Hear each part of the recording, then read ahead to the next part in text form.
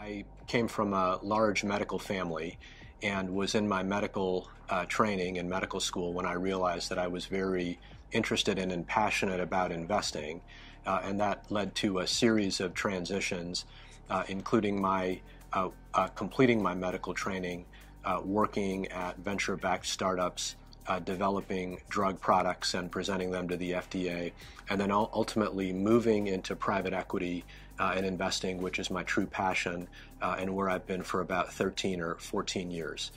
Since healthcare is complex and relies, at least in part, on science and medicine, as well as to commercial activities and investment activities, it was a natural place for me to concentrate on as I migrated into investing. Healthcare is an interesting sector because it grows more quickly than other parts of the economy.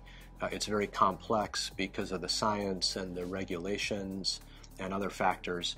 And it's also a very large marketplace. So we find that the complexity of the industry creates investment opportunities. And we tend to find those opportunities in small growth companies, companies that are worth anywhere from $100 million to $700 million approximately, and with revenues of anywhere from 20 to 30 all the way up to 70 and $100 million.